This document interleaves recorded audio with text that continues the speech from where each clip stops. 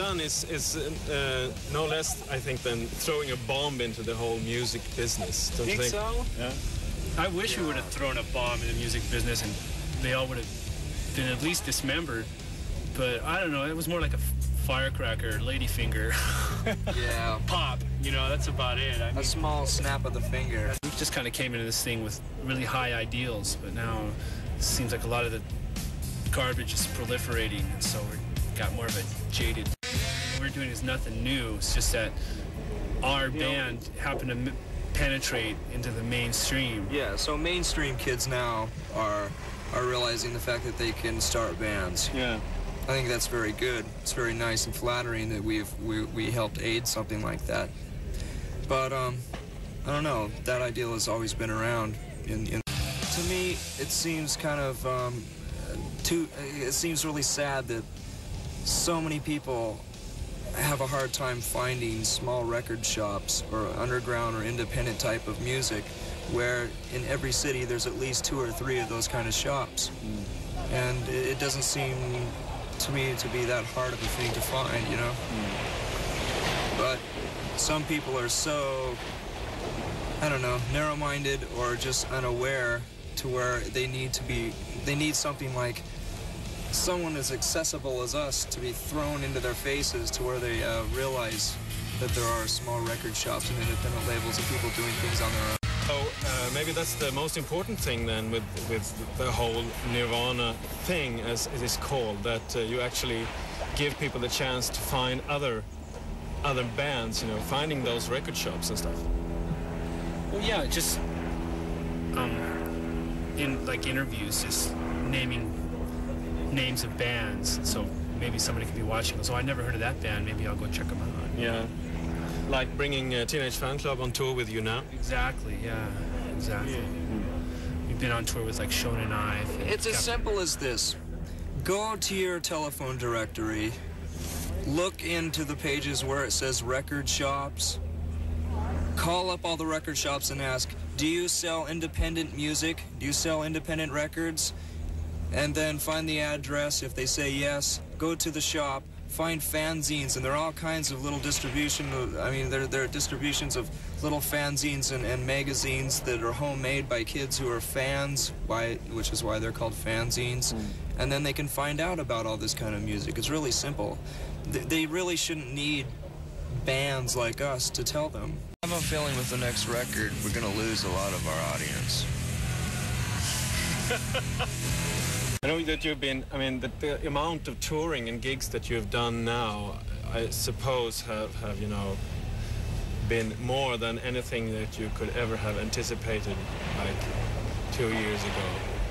Actually, we've scaled our touring back. It's not the amount of touring, it's just the scale of the shows that we're playing. I mean, we're playing everything on such a grand scale. It's something that we've never done before, especially like 5 festivals in a row.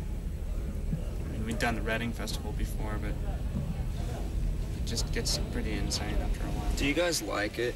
I don't think I really like it that much. I don't mind it. I don't mind it. I kind of enjoy playing outside, but it's just, it's about as I definitely don't want to do this ever again. And if we do, I'd only like to do maybe a couple of outdoor festivals, you know? I don't want to do like a whole bunch in a row. It's just so impersonal and... Well, if it's not outdoors, it's indoor, giant.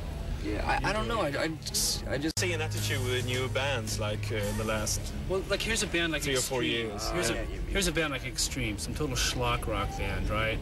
And we played with them at some festival. I don't know why, but they are in an alternate reality than ours. They are in that rock and roll rock reality, and it's just it's a different reality. They surround themselves with these professional dickhead commercial rock and roll guys who, like, when they show up at an airport, their manager runs in ahead of them and tells the people who are greeting them at their label. No video. No video. We want to pass straight to the van. Here's what we need. We want to pass straight to the van. We don't want any pictures taken, you know. It's like, so what? And I'm not even really sure if they're aware of that things can actually operate on a different level. You know? I don't think they're aware of how much they suck. Yeah. Yeah, that's true. But that's not Too the type of bad. bands that I was talking about. No, you said the new bands have Yeah. integrity. Yeah. It wasn't always like that, because in the past there was dinosaur rock, Zeppelin, you know, limousines and caviar and cocaine. Yeah, and the kids who were Honestly- starting new bands were you know, blinded by that in a way, and so they fell for the traps, and I don't think they do that anymore. No, because it's just so, it's ridiculous if you think about it. I think even the people who participated in that, they're all in their 50s now, they look back at all the excess of the 70s, and it was just gross. I think they probably even shudder when they think of it. It's just, I just couldn't see myself doing anything like that. It's not realistic. We got a lot of attention, you know what I mean? A lot of, like, Teen Spirit was kind of played into the ground, kind of made me feel a little self-conscious, you know. What do you guys think of Hysteria? Oh, it's a load of shit. I think there are at least 10 to 15 other bands who are just as good, if not better than us. And they deserve just as much attention as we do, if they choose to take that attention, if they want it, you know. But I think the reason that we've become so popular is because we were on a major label and we were exposed. We had the tools and the access to In the mid-ages, there have been loads of really good bands like Sonic Youth and better bands. And Butthole Surfers and Pixies and all of these guys. And There's always been really good, substantial stuff underneath the surface ever since the 60s, you know? Yeah. And just for some reason, I don't know if there's some conspiracy, or it might be just that labels invest money in some crap and they just want their money back, and so they just shove this down the throats of the mainstream.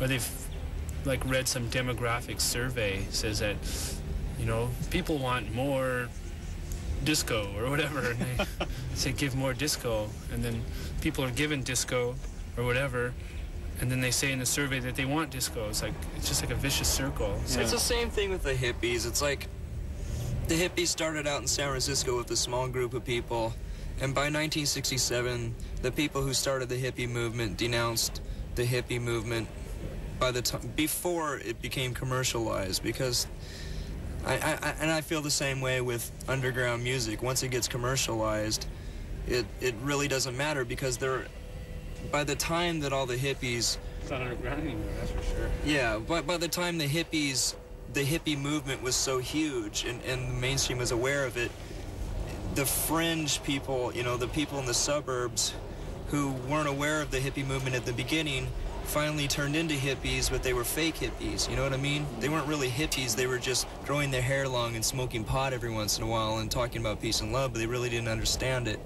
And that's what's happening with the supposedly alternative underground music scene right now. And it happened in the early 80s with New Wave, you know? It's just a cycle. And that's inevitable, isn't it? oh, sure, yeah.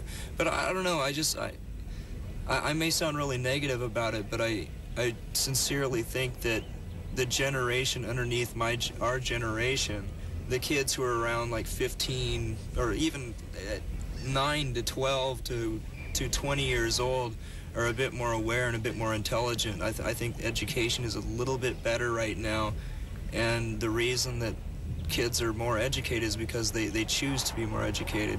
I don't know why that is. I can't explain it, but I just feel like kids right now in their teenage years are a lot more aware of things, and they're a bit more passionate about things. They're not as cynical as we were when Everybody's trying to sign, you know, the next Nirvana.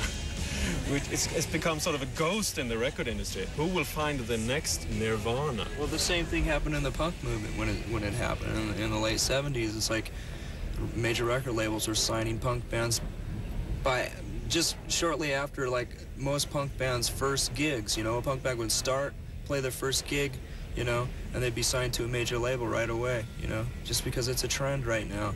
And that just proves that there are a lot of old school dinosaurs in the record industry still who need to be weeded out. And one positive thing about that is that there are a lot of people our age, in our mid-20s to the 30s, who have pretty much the same ideals as we do, who are starting to infiltrate the major label record companies. You know, they're starting to get jobs there. They're getting jobs at MTV. They're getting jobs in all those companies and at labels. So eventually the old people will